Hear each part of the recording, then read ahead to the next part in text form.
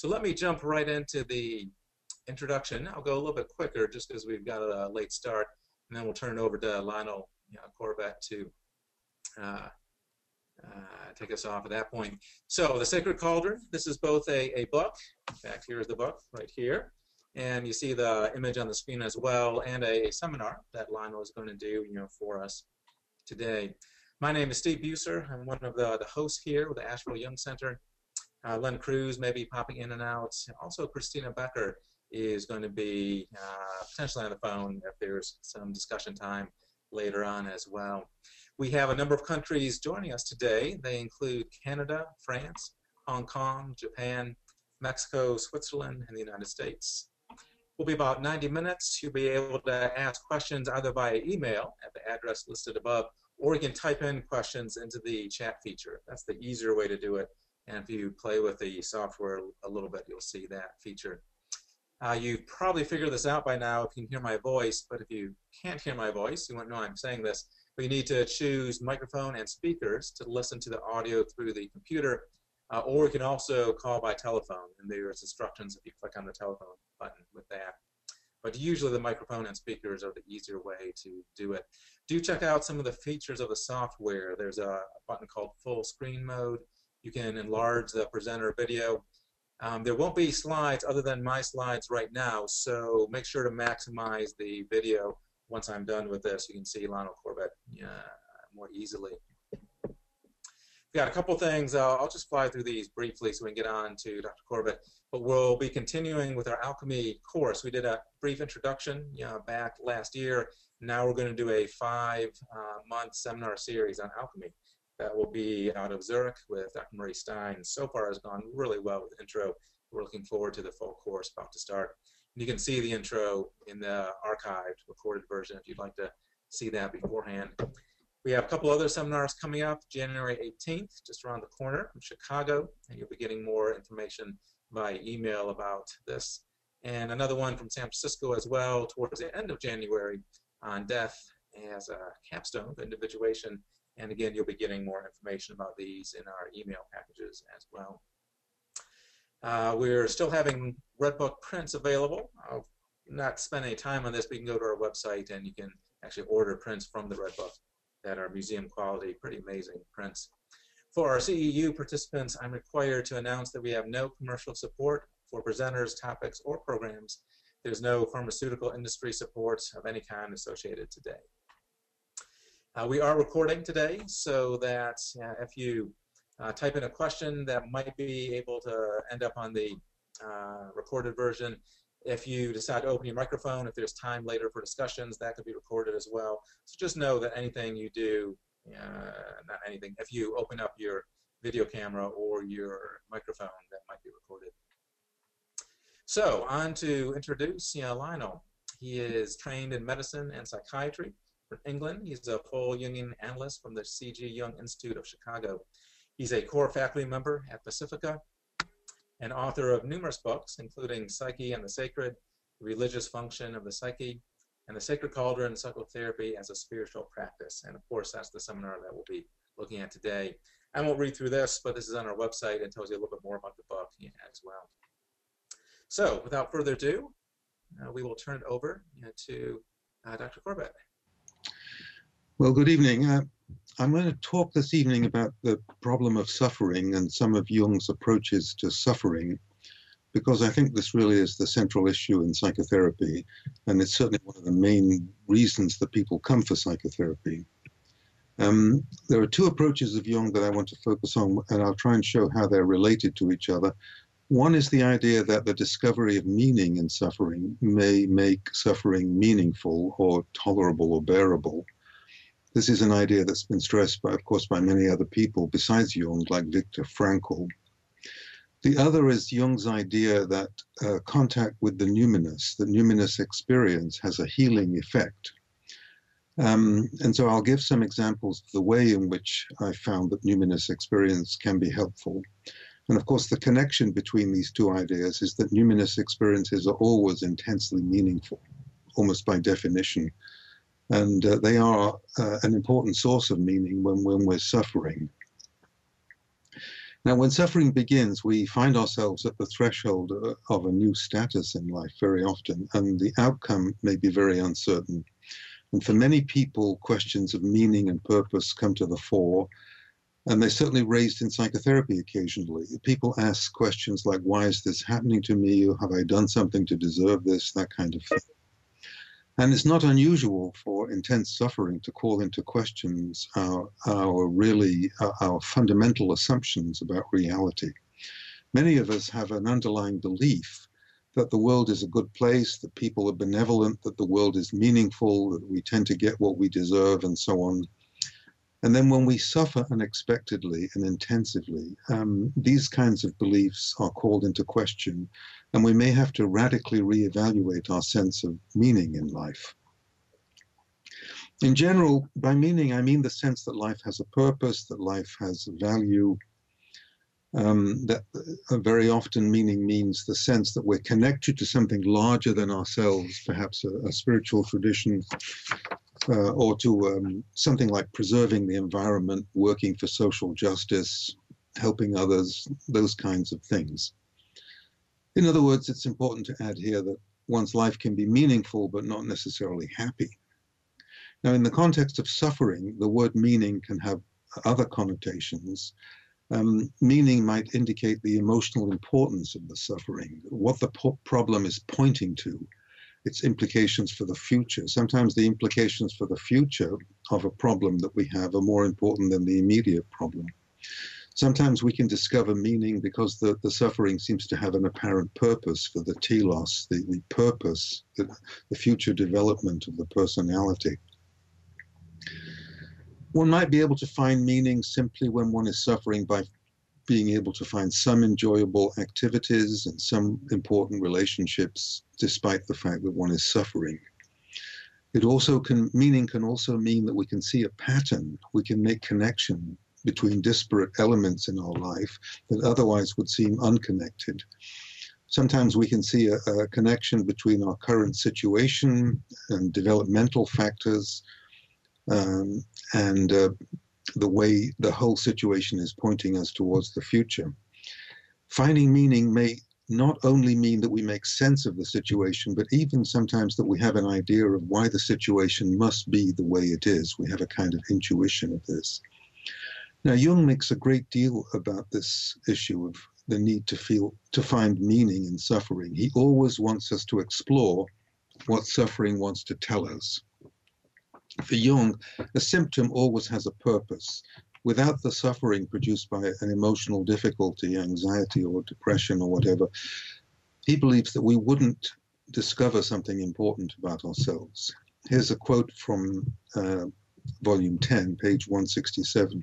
Hidden in the neurosis is a bit of still undeveloped personality, a precious fragment of the psyche. And then the same place, page 170, we shouldn't try and get rid of a neurosis, but rather to experience what it means, what it has to teach, what its purpose is. We don't cure it, it cures us. Sounds like a little bit of an overstatement, but what he means there is that there's some split off aspect of the personality that needs to be integrated, that the suffering is pointing to. So the symptom, the suffering, is not so much an enemy as a signal. It's perhaps the first step in a healing process. He's trying to get past the ego's limited frame of reference so that we can see things in a larger perspective. He believes essentially that symptoms like anxiety or depression are messages from the self, the transpersonal self, or from the unconscious, messages that something needs attention. And if we take that view, then we can trust our suffering. Otherwise, symptoms are nothing more than something we need to get rid of. And that, of course, points to a major problem with the forms of psychotherapy like cognitive behavioral therapy, which only tries to remove symptoms. This approach would eliminate what the psyche is trying to tell us. It would be rather like trying to treat a fever as if it was the disease itself. Jung is telling us that simply to try and get rid of symptoms would ignore the larger dimensions of the psyche, the transpersonal dimension of the psyche. Elsewhere, he writes that emotional suffering cannot be reduced to childhood difficulties alone. This is a quote from volume 5, page 100. For we know today that everyone has them, these childhood difficulties. We ask rather, what is the task which the patient does not want to fulfill? What difficulty is he trying to avoid? In other words, another cause of suffering is that we're not dealing well with an important life task, with the next step that we have to take developmentally. Now, he points out that some of the people who consulted him, this is a quote from Collected Works 11, page 121, 22, some of the people who consulted him, quote, have no clinically recognizable neurosis. They have difficulties which involve fundamental questions of existence. They suffer because of religious difficulties or ethical or philosophical beliefs and so on. So, quote, psychotherapy has to spread into regions that were formerly the province of priests and philosophers. He says actually about a third of the people who came to see him were suffering from, quote, the senselessness and aimlessness of their lives. That's on page 41 in volume 11. The soul suffers when it stagnates spiritually, and the psychotherapist has to find the meaning that quickens, page 331. He goes on to say, meaninglessness inhibits the fullness of life and is therefore equivalent to illness. Meaning makes a great many things endurable, perhaps everything. That's on page 340. Now, for some authors, like Agnella Jaffe, Jung's stress on meaning has been elevated to a kind of mythic level, as if humanity's metaphysical task is the continuous expansion of consciousness, and that process will make life meaningful. So for individuals who've lost all sense of meaningless, it's important, in his words, that what the doctor then does is less a question of treatment than of developing the creative possibilities latent in the patient himself. That's volume 11, page 41. Now, in a letter, this is in the volume of letters, volume 1, page 236, and then 247, he's clear that suffering is an intrinsic part of human life, and without it, we would never do anything. He thinks that happiness and suffering are a pair of opposites that are indispensable for life, and we couldn't have one without the other. We have to be able to endure suffering, and endurance is a way of overcoming it. And the principal aim of psychotherapy is, quote, to help the patient to acquire steadfastness and philosophic patience in the face of suffering. Life demands for its completion and fulfillment a balance between joy and sorrow. That's volume 16, page 81. For him, the process of individuation, becoming the person you were destined to become, invariably involves suffering, and it requires a series of initiatory experiences and ordeals. In this context, it's important to note that Jung's theory of individuation is actually a process by which the spiritual potentials of the self incarnate into a personal self. So that's what's meant by the notion that the self is the archetypal basis of the ego, meaning that the self acts as a kind of blueprint for the developing personality. It's the archetypal basis of the empirical personality. And these spiritual potentials gradually embody themselves over the course of one's life as we become more and more conscious of them. Part of Jung's metaphysics includes the idea that this incarnation of the self into an empirical personality is continuous. It's occurring in everyone all the time. And it means that the unconscious, or the self, is gradually becoming more and more embodied within the individual, which for some people, for some authors, is a psychological way of saying that the divine itself becomes more and more conscious within the individual. And this incarnation invariably involves suffering. So, for example, one way this incarnation occurs is through the distress caused by a complex, because the affect, the emotion attached to a complex, is felt in the body. So the emotional tone of the complex produces painful somatic autonomic arousal inside the body. And of course, the complex has an archetypal core, a spiritual core. So the incarnation of the self or the incarnation of the archetype can occur by means of the affective component of the complex, because affect is felt in the body. Jung also makes a point about the difference between neurotic suffering, which is due to repression, and conscious suffering. So, for example, a hysterical conversion disorder in which severe emotional pain is converted into a physical symptom which causes suffering, for him is a way of avoiding a deeper level of more authentic suffering, which the physical symptom is masking. So he says neurotic suffering conceals, quote, a level of natural and necessary suffering which the patient has been unwilling to bear. That's volume 16, page 81. Therefore, to remain at the level of removing symptoms would deprive the person of the opportunity of developing some unrealized aspect of the personality. Now, another important aspect of suffering is to see it as an entrance into liminality, as an initiation into a new level of consciousness. You'll remember that liminality is the term used by anthropologists when they're describing rites of passage in tribal cultures. It's the betwixt and between stage, when one is not fully out of the old status and not fully in the new status in life. And these periods of transition, these liminal periods, are often periods of emotional breakdown. And sometimes it helps to cope with suffering if we see it as an archetypal process of transition. The process of liminality is an initiatory transitional process. It's a spiritual process with an intelligence and a telos behind it. It's not simply the result of random misfortune. You could think of it as the dark night of the soul. Now, this attitude to suffering, seeing it as an initiation, as a part of liminality and so on, could be part of the therapist's personal myth. It's not necessarily the kind of thing that has to be discussed with the patient, but there are some people who are sophisticated enough to find it helpful. The idea is simply that the person is being initiated into a new level of awareness. It's not meaningless pain. Another important archetypal dimension is that prolonged suffering might be an initiation into the role of a wounded healer. The difficulty with that idea is that one is only usually able to see that retrospectively, not while the suffering is happening, because one doesn't know what's going to happen during the liminal period.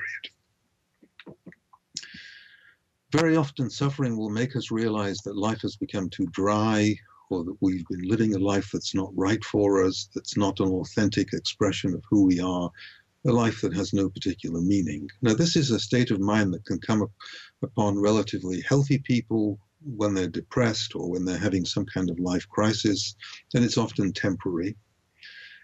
But the question of meaning cannot be taken for granted, even for pretty healthy people. There's a great deal of collective uncertainty today about whether life is meaningful. Especially this is true for people for whom traditional religion has lost its power. And there are large numbers of people in that position, so that we are going through a cultural transition in that respect. Traditional religions used to provide all the answers that we needed to make life meaningful, but this is no longer the case for lots of people. We then have to search for meaning individually, and this can produce tremendous turmoil and crisis. And for some people, it's a terrifying prospect to do this, and they tend to become fundamentalists. That allows them to cling to a set of preformed answers to life's difficulties. But unless you're a fundamentalist, the search for meaning can be quite a difficult night's sea journey. And for many people, it becomes a central component of psychotherapy. There is a debate in the literature here about whether the search for meaning is a healthy process or not. There are some people who take the position that if you're looking for meaning, by definition, you must be depressed, because otherwise life is automatically meaningful, or at least you're having a crisis of faith. The search for meaning has been positively related to openness as a personality trait and negatively related to dogmatism. Dogmatic people tend not to be searching for meaning because they've already found it. When one does find meaning, one develops a sense of coherence, a sense of order in what might otherwise feel like a chaotic or random situation of suffering. A difficult life event like a sudden major illness can be very disruptive, and it can threaten one's sense that life is worth living.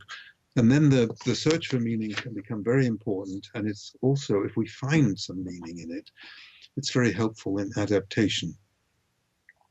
This is so important that the question of meaning has become a major factor in the study of people with major illnesses, cancer, depression, autoimmune diseases, and these kind of problems, and even some social pathologies have been referred to as diseases of meaning. Because the discovery of meaning allows suffering people to continue to care about living. But I should point out that the search for meaning, the search for significance, may be unsuccessful. There are times when one has an experience like the death of a loved one, a spouse or a child and so on, and one can never make sense of it. One can never find meaning. This is very important because when the search for meaning is unsuccessful, there are very unpleasant consequences sometimes which follow, such as alcohol abuse or suicidality. And what we tend to find is that the actual answer that we find is less important than whether some answer is found. Suffering can radically change our priorities. It can make us question our belief system. Our belief system, by that I mean the lens through which we look at life. It can make us lose our innocence, lose any fantasies we had of invulnerability. It can make us feel quite vulnerable, quite afraid. It is an initiation into a new state of being, and it can shake old values and beliefs. And the goals that we've been pursuing in life so far might be called into question. And these goals are important. They give us a sense that life has a purpose. Life goals are closely tied to values, and they're very important in the discovery of meaning and a sense of direction in life. Sometimes self-esteem is radically affected by the degree to which we achieve goals.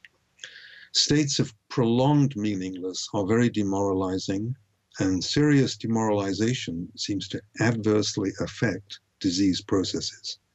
If you have a prolonged negative affective state, despair, helplessness, resentment, those kind of things, chronic rage, these states of mind tend to activate the recurrence of illness like heart disease and cancer, and they adversely affect the prognosis in people with these illnesses.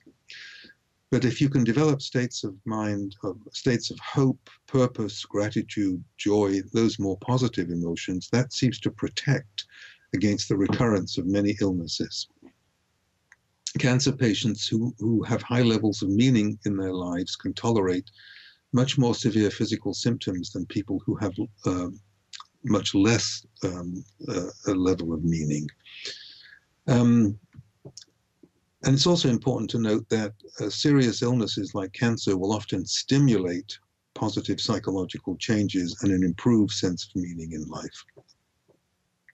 So the discovery of meaning increases life satisfaction, reduces dysphoric affect, improves general health. This seems to be, the search for meaning seems to be a fundamental human need, the need to make sense of life.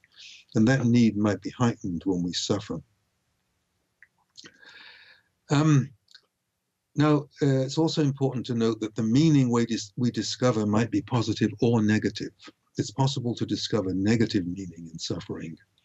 I would say then that a positive meaning is something that fosters well-being, while a negative meaning produces a state of mind which is rather threatening. Positively, you might be able to affirm the value of your life, discover a goal, a sense of what's important, the sense that life is coherent. Negatively, if you discover meaning such as bitterness, cynicism about life, inability to trust people, that leads to a feeling of powerlessness, dysphoric affects like hopelessness, and that all seems to predispose to illness.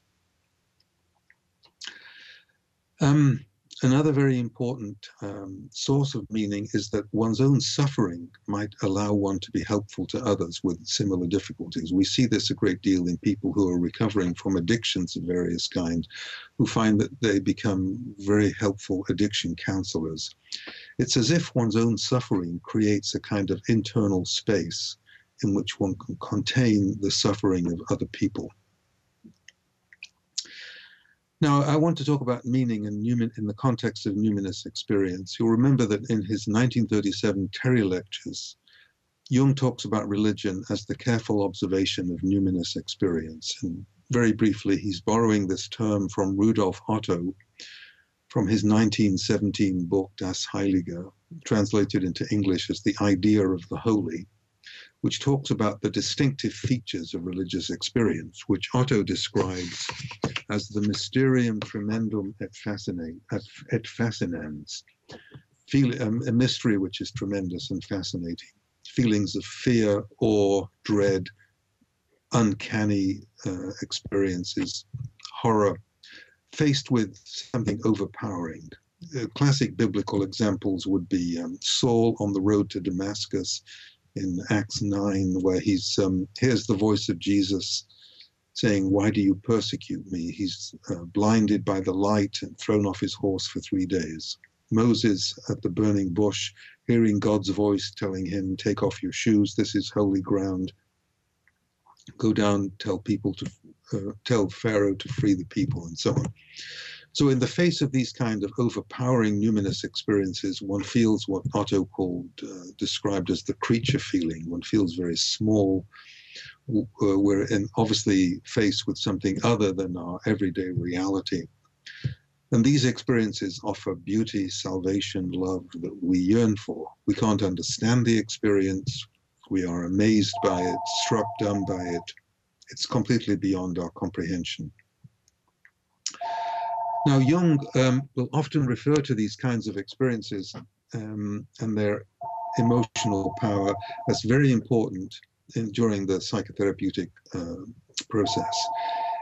The important point that he makes is that these experiences happen to normal people. They're not hysterical, they're not psychotic, they're not the result of an overheated imagination. They are the result of contact with transpersonal levels of the psyche. And they are always intensely meaningful. There are some important points some important areas in which Jung and Otto would differ. For example, for Otto, numinous experiences always imply the Judeo-Christian God image. Otto was a Lutheran theologian. Whereas for Jung, the self can always manifest itself in a much larger variety of ways than Christian theologians would allow. The God image in Jung is much less specific, much less specific than it is in the Western monotheistic traditions. So for Jung, it may appear in completely novel ways. What matters is the emotional quality of the experience. Another difference is that for Otto, one's response to the numinous should be submission, which is characteristic of many mystics. While Jung was concerned that the ego should maintain some distance between consciousness and the unconscious, one has to remain connected to the unconscious as part of the individuation process. But he doesn't like the idea that the ego should be totally annihilated by the self. There are a few other differences between Jung and Otto that I won't go into in any more detail. I just want to make the point that there are a large variety of ways in which numinous experiences may appear. We're very familiar with them appearing in dreams. The Jungian literature is replete with numinous dreams. Also, visions and synchronistic events are important, but the numinous can appear in the natural world, through the body, and also through our pathologies as well. So quickly, an example of a dream. I've picked a dream of that Anne Ulanov has published. In this dream, quote, "A man is ardently, sincerely, deeply engaged in an act of worship, but the worship was of a giant pig." So as the saying goes, we cannot Christianize the unconscious. The numinosum may manifest itself in the form of any mythological or religious tradition, not necessarily the one in which the dreamer was raised. And so the self can appear in completely novel ways that may conflict with the imagery of the subject's religious tradition. We cannot Christianize the unconscious. So a scientist with a traditional masculine image of God had a dream in which an enormous, luminous female figure is sitting on top of him. And he says, as she did so, quote, we merged, and it felt as though she was entering each and every one of my body's cells. There was only a splinter of a personal self remaining, and that gave him a sense of scale. He said it was as if I was no bigger than a tiny spider. That was the word he used, which is interesting. This was a humbling and transforming experience for him. Now, you could reduce this experience in terms of an overwhelming mother problem or some similar interpretation of the dreamer's personal life. And if that was correct, you could also point out that this was a very numinous experience of the feminine aspects of the divine, or the self in its feminine aspects, or the goddess, and so on. And that has very important implications for this individual's spiritual development. His God image has been much too one-sidedly masculine. And this experience would show him the limitations of his traditional God image. So it's very important for his individuation process. Jung, in a letter, a 1973 letter, 1945 letter, sorry, the letters are published in 1973. In a 1945 letter says that whatever form they take, numinous experiences may have a healing effect. He says, in fact, the approach to the numinous is the real therapy. So, for example, a woman whose mother is very devaluing and withholding and critical of her, critical of the body, critical of everything feminine, had the following dream. I'm in a glass elevator. There are no visible cables, but it's heading up straight into the sky, into a vast open space. I can see for hundreds of miles. I'm pressed up against a group of beautiful otherworldly women who are swaying and singing a mesmerizing melody. We are naked. I'm lifted up by them. They hold me, stroke me, and embrace me. Their song is one of love, compassion, and forgiveness. There's a feeling of intimacy. At one point, they begin dripping honey all over me. It feels loving and sweet. I'm filled with incredible peace and joy beyond words or description. Obviously, this meets Otto's criteria. It's a very numinous dream. It's mysterious, tremendous, fascinating, awesome, and so on. And it directly addresses her emotional difficulties, her devaluing of the body, the lack of the valuing of the feminine, and so on. And it had a very healing effect. But the imagery has absolutely no real connection to the Judeo-Christian tradition. But these numinous experiences are affectively powerful. That's why they're helpful. So in Jung's words, the thing that cures a neurosis must be as convincing as the neurosis. And since the latter is only too real, the helpful experience must be equally real. I mentioned the numinous, and by the way, one has no need to amplify a dream like that. Of course, the dream could be amplified in terms of honey, which was sacred to the goddess, which was used in initiation ceremonies and so on. But there really is not much need to amplify that kind of very powerful numinous dream, because its emotional effect is so intense. I mentioned the numinous in relation to psychopathology, and here I was reminded of the book of Job, because there the divine appears to Job out of a whirlwind or a storm. And this is particularly important because Job's children are killed when the house that they're in is blown down by a storm. So here is the very manifestation of the divine which helped to cause his intense suffering, appearing to him directly in a numinous vision. It's a good illustration of the way in which one's suffering can itself become a form of contact with the numinous. And of course, it initiates him into a period of liminality in which he's initiated into an entirely new God image.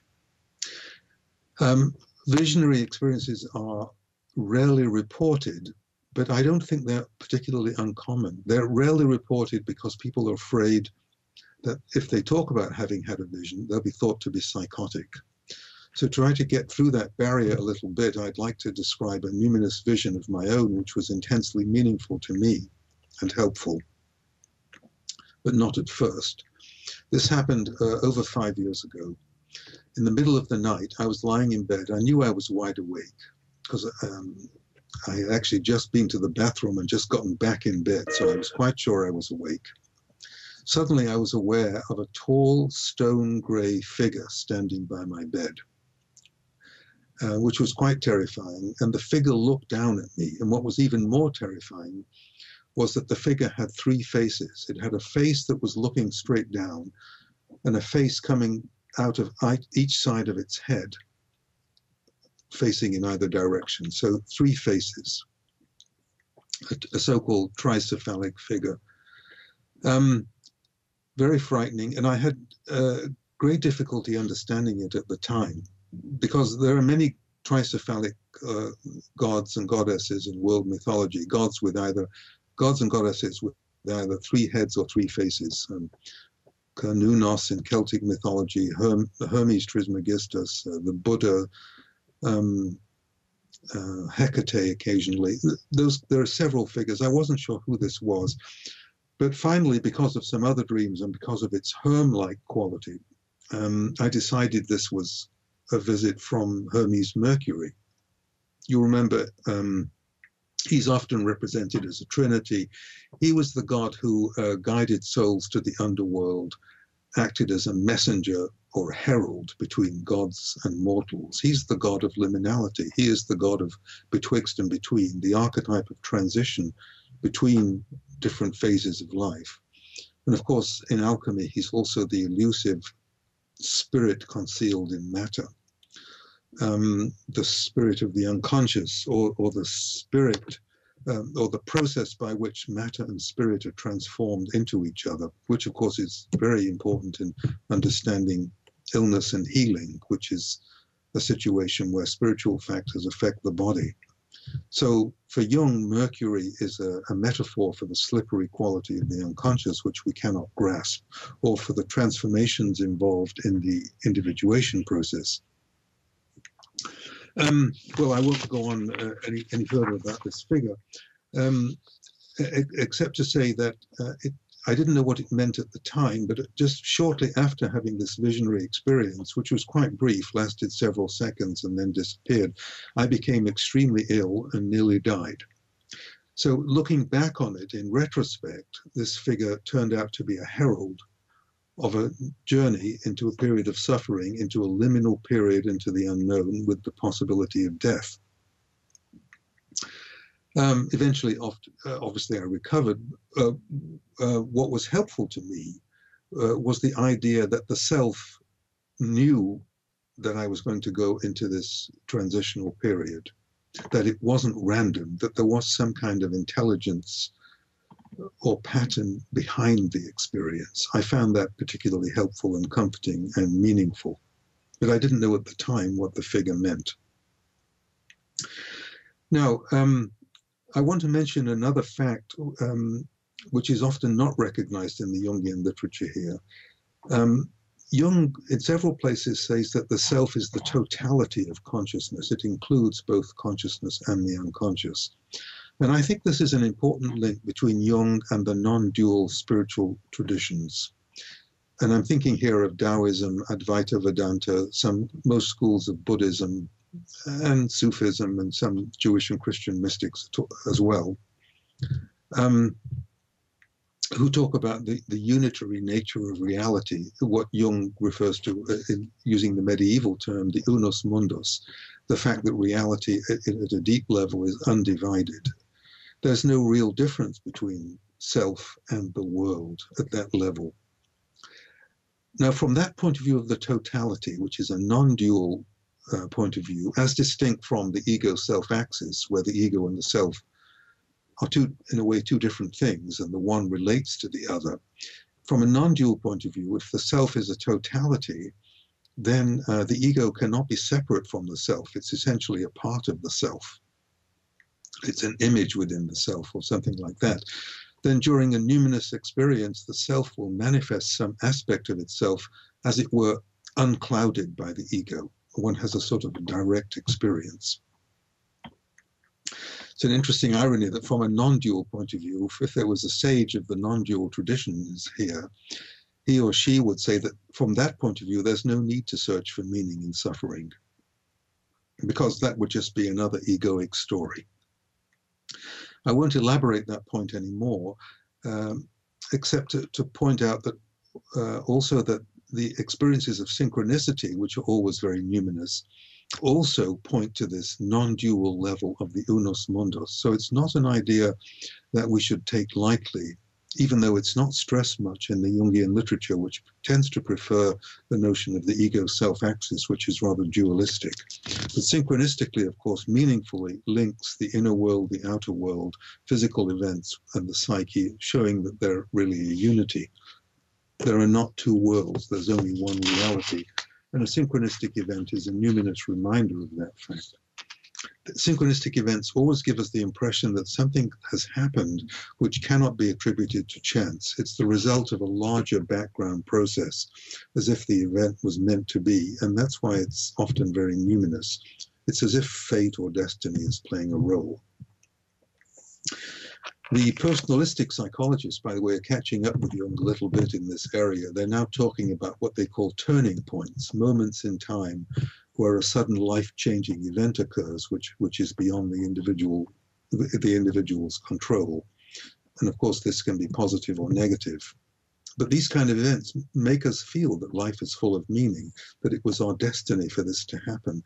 And this event can become part of our life narrative, part of a personal myth that can give life meaning. Now, the body is another very important source of numinous experience that can be very meaningful. A woman told me of an experience while she's spinning in a Sufi ritual. This is her report. As I turn round and round for what seemed like a glorious, ecstatic eternity, she's obviously going into an altered state here, I experienced myself as a hollow tube connecting earth and spirit. The earth energy rose through my feet and spirit light came down from above. I became a conduit through which the two energies could unite. I found new purpose in my humanness as a transformer of divine energy into the physical plane. I felt it even though I could not find a way to describe the numinosity of the experience, either then or now. So here the body is acting as a kind of antenna for these transpersonal energies to move through it. Why the body? Well, it may be that, the particular channel through which the numinosum appears depends on, is a function of one's typology, because we know that the unconscious manifests itself more readily through the fourth function in this particular woman. The fourth function was introverted sensation, so perhaps it's not surprising that it would appear to her through the body. Suffering makes people who have always been very rational, very intellectual, much more open to the realm of transpersonal experience. This can be an orthodox manifestation of the numinous, or it could be unique, but in any case, it's always recognizable by its emotional quality. And contact with this dimension always gives an automatic sense of meaning. And it does so because we feel the larger intelligence in the background, we feel part of a whole, we feel there's a supraordinate order in the background and that life has a pattern to it. Now, if you're an atheistic psychotherapist, the search for meaning in these kind of ways, either in terms of a traditional religion or in terms of numinous experience and so on, this kind of event may appear to be completely defensive.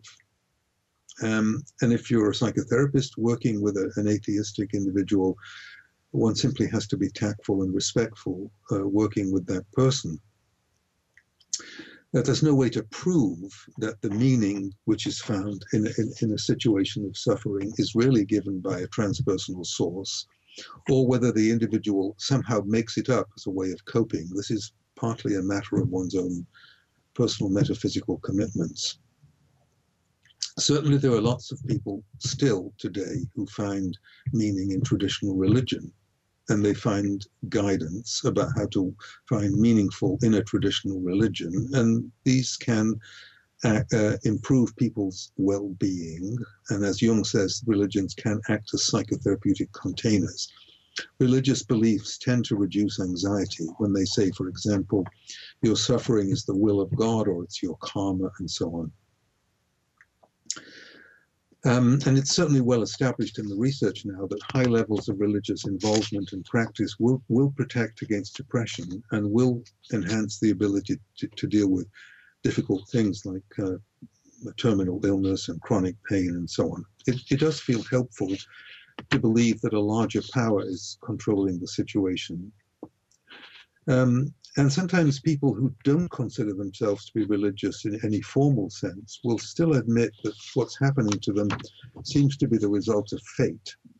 And whether or not you will acknowledge it, if you believe in fate, you are acknowledging that there is some kind of transpersonal background to your life. So overall, there seems to be widespread agreement that finding meaning in suffering is better than allowing suffering to embitter one's life, but it's not always clear how this meaning can be found. You may have to either find or construct a story about the situation to find meaning. And I say find or construct because there's a discussion in the literature about whether the meaning of a situation that's difficult is inherent in the meaning, as if the meaning is given by the archetype or by a background spiritual process, in which case we have to discover it, or whether meaning is created as a story within the person or within the therapeutic couple. One shouldn't be too rigid about this dichotomy. They're both a bit problematic if you carry them to extremes. If you believe that meaning exists outside the individual as a kind of essence given by a divinity, then the problem is there's only one true meaning, and it may be hard to find. And that leads to a kind of inflexible attitude. If you think that meaning resides only in human beings, then different people can attribute different meanings to the same event, and then we're all creating our own reality. There are no absolute standards, morality is relative, and so on, and that produces its own problems. Again, if you're an atheist, there's no need to invoke a transpersonal level to your suffering. You can think of it simply as the tragic side of life, bad luck, chance, and so on. But still, you can construct or co-construct with the therapist a satisfying story. And then you may be projecting meaning into the situation, but either way, you decide on a narrative that fits with the dynamics of the individual's personality. And many contemporary psychotherapists believe that our understanding of a person's life is no more than a narrative creation. It's a function of the therapeutic relationship. So the meaning that we derive from the narrative is relative and not absolutely true. It's provisional, and it can be revised. And some people say this is just a story we develop to smooth out the ambiguities of our lives and achieve coherence. But still, these stories can be extremely helpful. And then the role of the therapist is to assist in the working out of this story, which will develop some meaning that will be of help to the person. But the important thing is not to do so in a way that imposes meaning derived from the therapist's theoretical orientation. Because there are always multiple meanings in human behavior, and of course, different theoretical orientations will produce different stories. If you believe that meaning is objectively given, for example, in a synchronistic event by the self or a spiritual intelligence operating in the background, then you have to discover the meaning. And this is an attitude that many Jungians believe when they say that the personality has a telos, a purpose or a goal which it's trying to attain. Then the suffering can be seen as a kind of a course correction. It's pointing us in a particular direction that otherwise we might not go. Then the meaning of the suffering is really connected with its purpose for the future. And then the role of the psychotherapist is to assist in the discovery of what the suffering might be pointing to. And one can ask the person, where is this situation taking you that otherwise you might not go? That would be what Jung would call the prospective approach to it. if you are skeptical about teleological theories, as some people are, then you will see them as defensive. You will see them only as an attempt to make sense of randomness, or just increase the individual's sense of closure or sense of mastery and so on. And that's a matter of judgment, really, and a matter of personal opinion. What I can assure you is that suffering will help you get to know yourself in a way that very few other processes can. This is a very painful process, especially for older people, because older people, when they look back at their life in what's often called a life review, will often find discrepancies between the fantasies they had about the way they wanted their life to unfold and the way it actually unfolded. So this life review can take a great deal of courage. It means taking a hard look at illusions. It means grieving disappointments, goals that were not met, and so on, and will never be met. But by and large, telling these kind of stories to another person is an important mode of connection to other people. The discovery of meaning then can be incorporated into the overall story of one's life. One's suffering can be incorporated into the overall story of one's life, what's sometimes called one's narrative identity. And then the suffering seems to make sense and have some value and provide opportunity for development.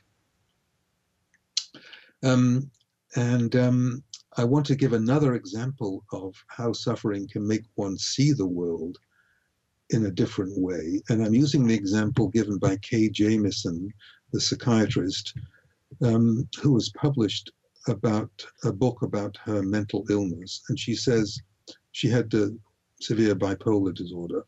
In the book, she said, "I would choose to have my illness, quote, because I honestly believe that as a result of it, I have felt more things more deeply, had more experiences more intensely, loved more, and been loved. I have been aware of finding new corners in my mind and heart. All this because of the illness." So she sounds in the book as if her illness was crucial to the development of her sense of self, but it did produce a great deal of suffering. So suffering will reveal character structure, and it will have important developmental consequences. And the way I suggest that we start a conversation with a person in psychotherapy about this issue of meaning is to ask the person, what is sustaining you through this difficult period? Is it another person? Is it an occupation, an avocation, and so on? Or I might ask, what is giving you hope and comfort? Or I might ask, what are you grateful about at the moment? Is there some way in which, even though you're suffering, your life still matters? Do you have a sense of purpose in life? Do you know what your life is really all about? If the patient has a spiritual orientation, then the suffering can be seen as an invitation from the transpersonal dimension to initiate this kind of inquiry. If you're working with an atheist,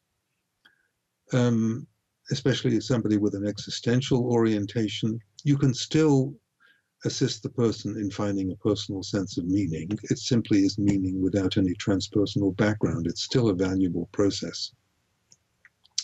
One warning is that there are times when it's presumptuous to try to find meaning in another person's suffering. And it can sometimes, if you do this prematurely, it can feel to the sufferer as if the therapist does not really understand the intensity of what the individual is going through.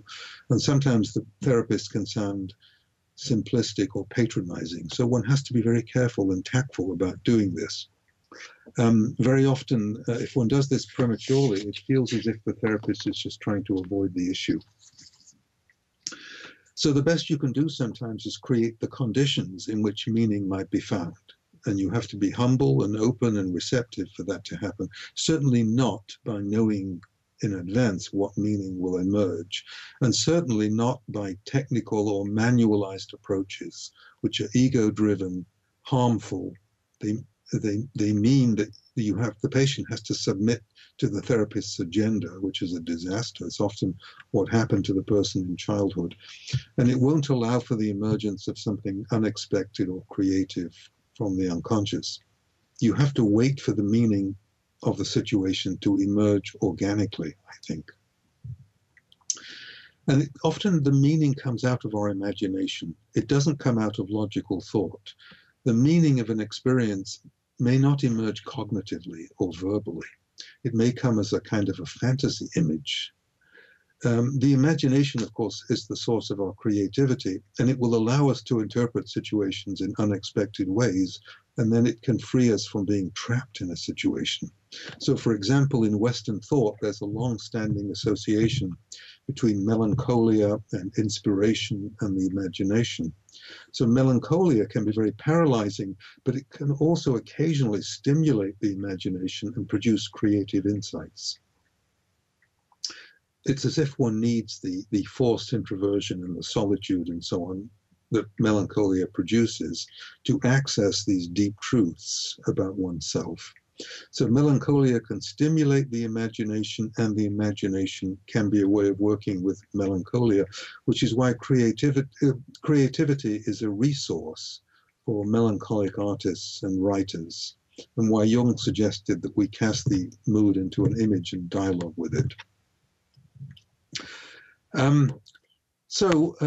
Another approach to suffering is to change our appraisal of the situation. In other words, change some of the way we look at life, given the situation. If we can't reconcile the event with the way we've looked at the world so far, we may have to change our entire philosophy of life to accommodate what's happened. We may have to revise our goals, values, and belief systems if the situation is overwhelming and cannot be assimilated. The problem is that the shadow side of this is that people can develop defensive optimism. They can develop denial. They can develop false hope, rationalizations, or self-deceptive illusions.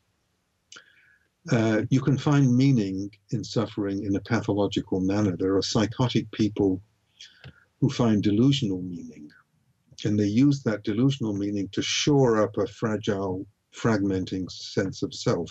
But of course, the delusion has no relationship to reality. There are a few other cautions.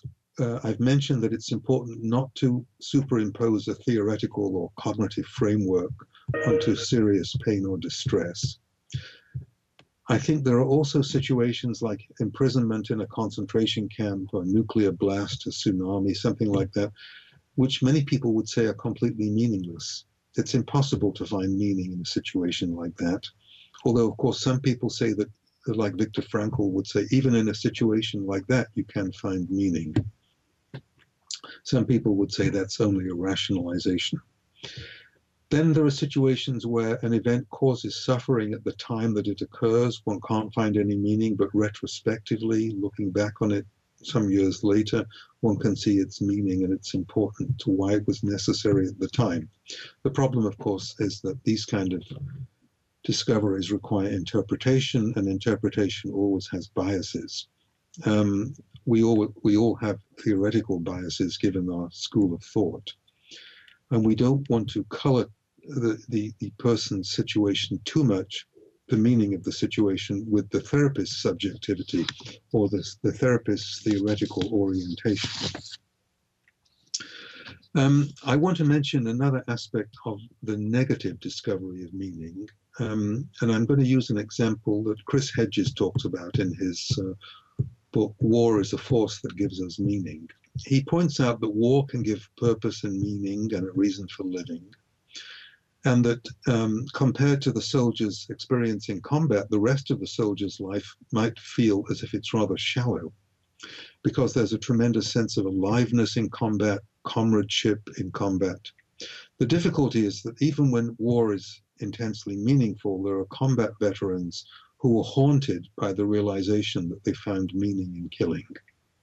They return to ordinary civilian life. They find it quite difficult because it's not as meaningful as war, even though they're suffering from guilt and shame and perhaps PTSD and so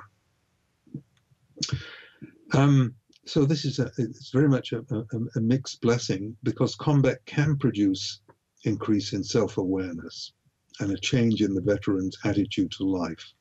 But it can have this negative aspect as well. I should mention that for some people, war is meaningful because if the particular archetypal dominant in the individual soul is the path of the archetypal warrior, that is a valid spiritual path. That archetype depicts a person who's willing to die for an important cause. He might die for his family, his country, his version of goodness in the fight against evil, and so on. It's an exercise in spiritual self-effacement. He has to submerge his individuality. He has to face death. He has to be part of a larger whole. So this is a valid spiritual path for certain people. And that's why most of the world's religious traditions will recognize the path of the holy warrior. The samurai, the Knights of the Round Table, the martial arts tradition of the East, which were used to develop spiritual qualities. And of course, the biblical Yahweh, Mars, Jupiter, Hercules, Mithra, and the gods of many religious traditions are often invoked in wartime. Athena supported the Greeks, Hera supported the Trojans. The Crusaders believed they were fighting the enemies of Christ. And the tradition continued when the Angel of Mons appeared to Allied troops in 1914. So even in these desperate situations, meaning can be found. Well, many thanks for your attention.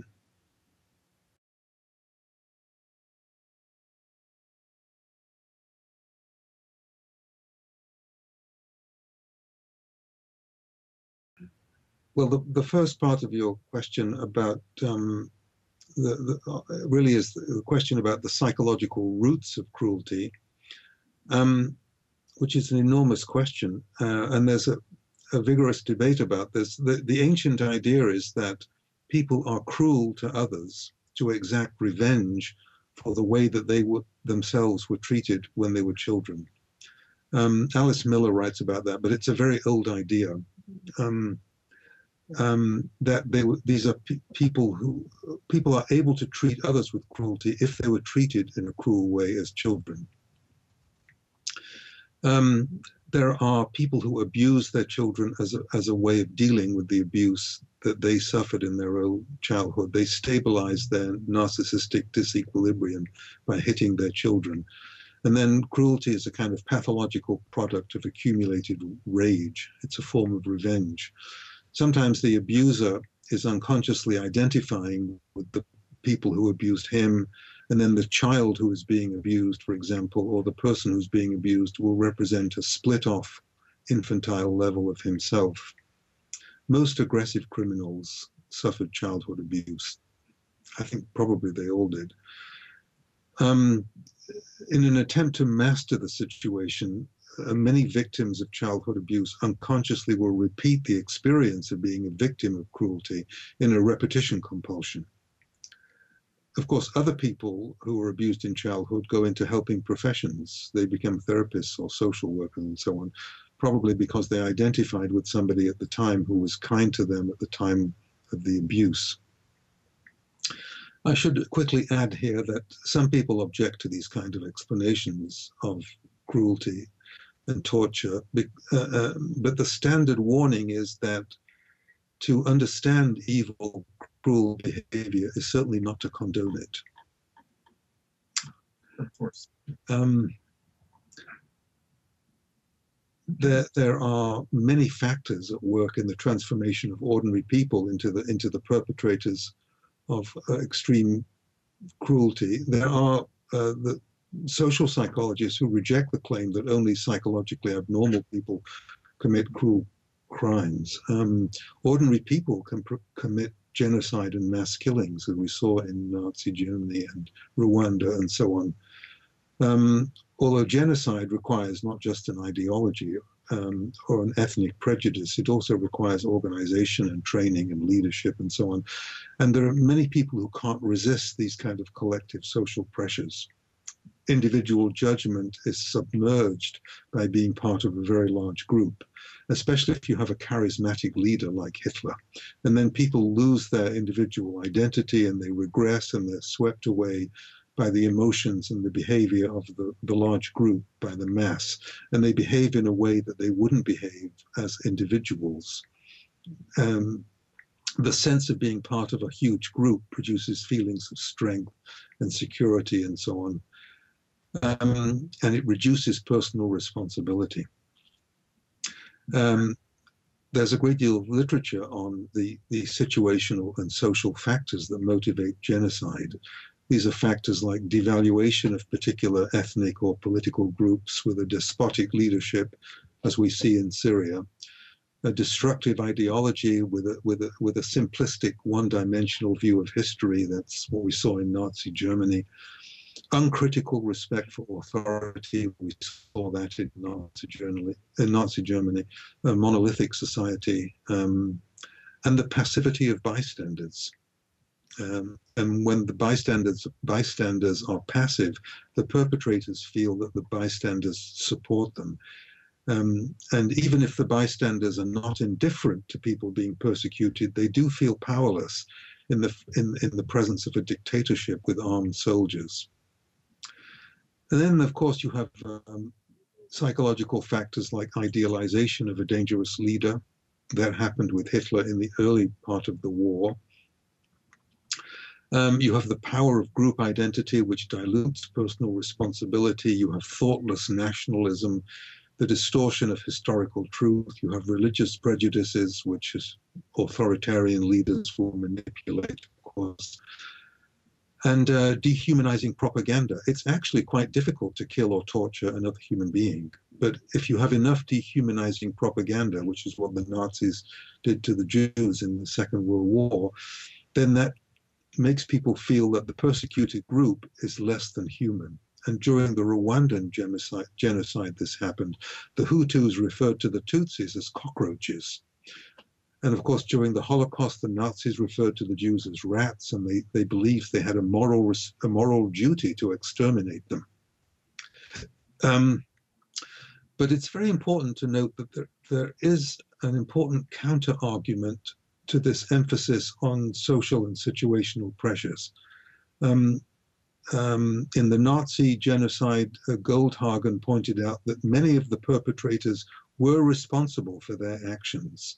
They carried them out intentionally and knowingly and without coercion, although that book of Goldhagen produced considerable controversy. Excuse me. Well, I could say more about this, but perhaps that's enough for the time being. I was going to evoke the Zimbardo prison experiment and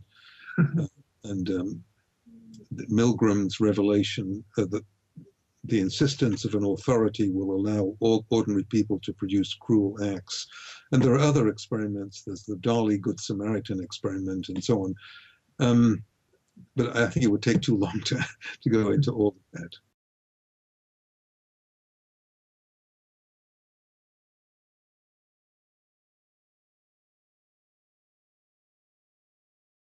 Yes. I think the question is about whether one can find one's own story in the mythic history of humanity, that one can locate one's own story in the larger stories of humanity, in a myth or fairy tale. And that's one of the classical Jungian approaches, and I certainly think it can be helpful. The difficulty is that one can't always find the correct story. One can't always find a mythic or folkloric story which corresponds to one's own situation. But I think if you can, it's certainly very helpful. But sometimes you have to come up with a story of your own.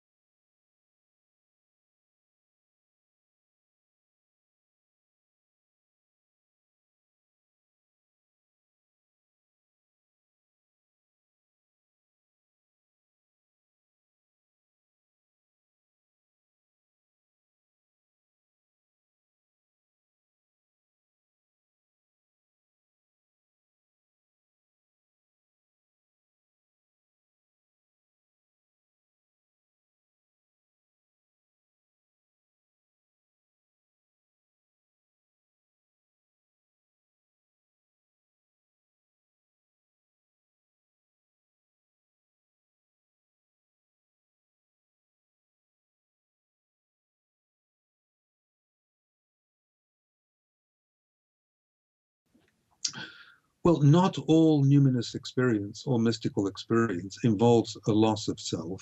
There are certainly what are called unitive experiences where the person feels a total loss of any individual sense of ego or me-ness, where one is sort of the whole world, and then one doesn't exist as an individual.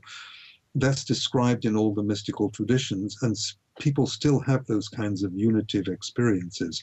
But there are other numinous experiences in which one has contact with the numinous and retains a certain sense of personal identity at the same time, as if there's a me who knows that he is experiencing that, capital T, that. And then one doesn't lose one's sense of identity completely. And there's a spectrum in between. Now, I think the questioner might be asking whether if one is wounded more deeply, if one is more likely to lose one's sense of self completely. I think one way I could answer that is that people with a very fragile sense of self, smaller self, people with so-called borderline personality disorders, as Don Kalshed and others point out, have a much thinner repression barrier than healthier people. The veil between the unconscious and consciousness is much thinner, and material from the deep unconscious or the transpersonal unconscious is more likely to erupt into consciousness, so that the personal self is constantly being threatened by material from the unconscious. So I think they are perhaps more likely to experience a disruption of the ordinary sense of self than people with a healthy sense of self to begin with a stronger ego, if you like. But it's important to remember the old saying that the psychotic person drowns in the same waters that the mystic swims in. It's just that, but then there are healthy mystics and psychotic mystics as well. So there's a sort of a wide spectrum here.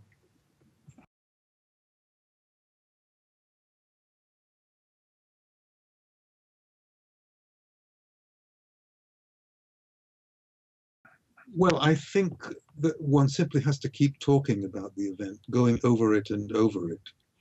The only other ways I know of doing it would be through hypnosis, through the recall of the event through hypnosis. I don't know any other way of doing it. I'm not particularly keen on doing it through hypnosis. The only way I know is to keep talking about the event, circling around it, watching the dreams, of course. And then what I find is that fragments come back over time. But if the fragments don't come back, perhaps that's a necessary defense. Perhaps the person isn't able to cope with some of the material that doesn't come back.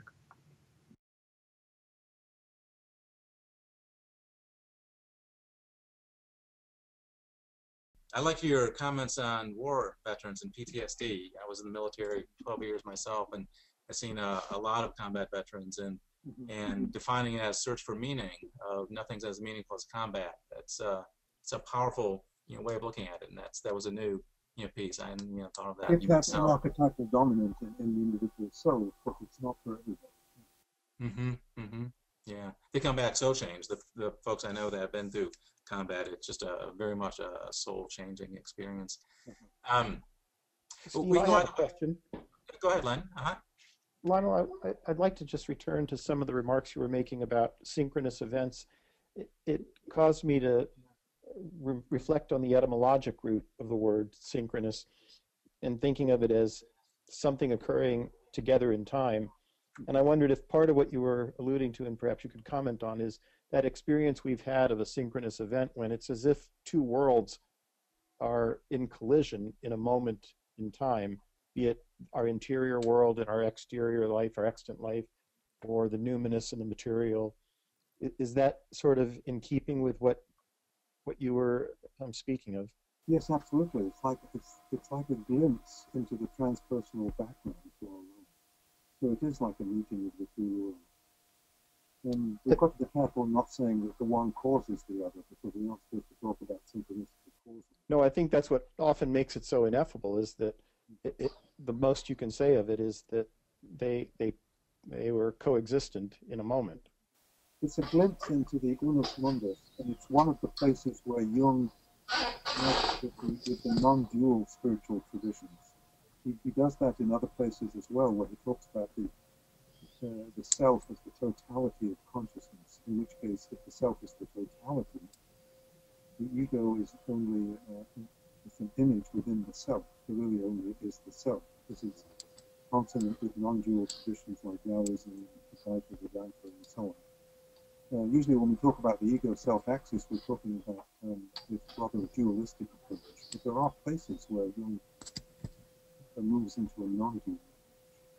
And in that notion of the self, it would be more akin to a container that is large and expansive enough to hold both worlds concurrently.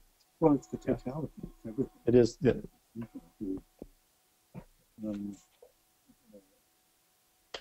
can't really say much more about it. Lionel, it's Christina speaking in Toronto. I wanted to thank you for your great presentation. What I was mindful of was the challenge about trying to describe an experiential in terms of suffering. That often we hold that space for somebody to actually connect to something experiential, which is, I think, ultimately what psychotherapy and what the spiritual journey is about, and holding that space for the suffering, and trying to facilitate a container within which that experience happens. And so I was mindful of when Jung talks about, the healing process happens in with God willing. It's kind of like, God creates the grace in terms of what happens. And I wonder if you could elaborate a little bit on that. Well, I think the notion of the container is very important, because there are times in therapy where all one can do is be a witness and be a presence, because the person's suffering cannot be fixed. And but the witnessing is extremely powerful. Human beings have a need to have their suffering witnessed, and that's one of the important functions of psychotherapy. It helps if the therapist believes that there's a transpersonal process going on, but it's not necessarily something you have to discuss with the patient. It can be a personal myth, which helps the therapist stay in the room and be fully present, because it's quite difficult to be fully present in the presence of somebody who's suffering intensely. I'm not sure if that's really addressing your question.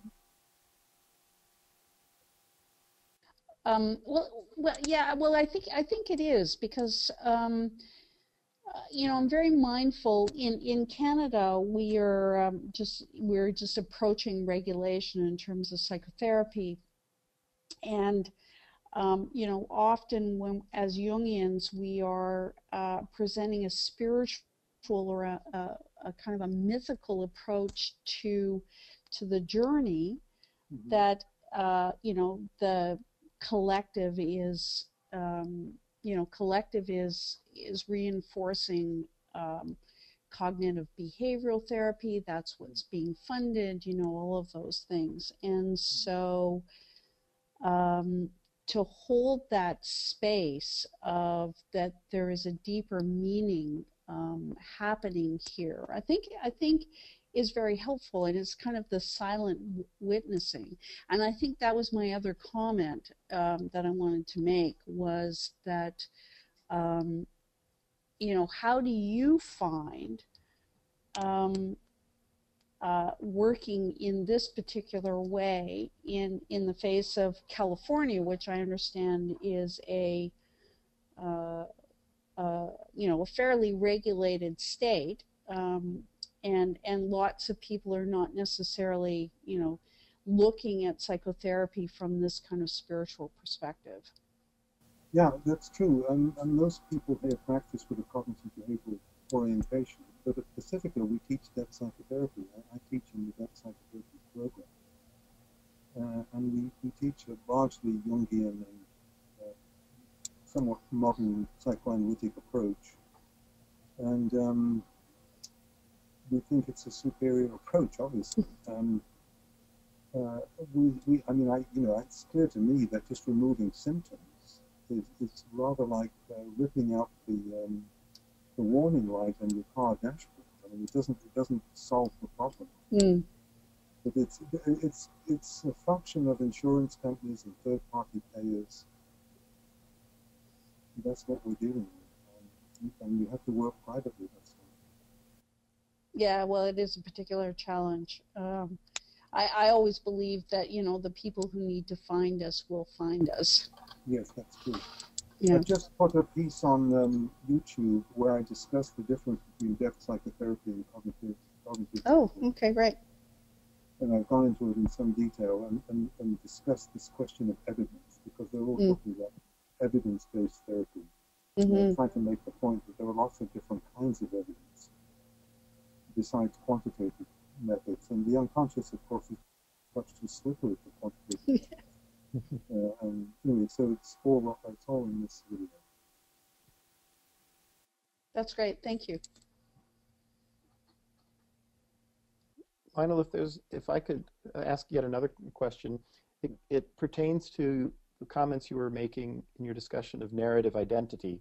Yeah. And I was noting the fact that it almost seemed as though you were describing two distinct aspects, both of which are vital and I suppose profoundly important if you can encompass them. But one was just the value of, I think you referred to, of recounting your story.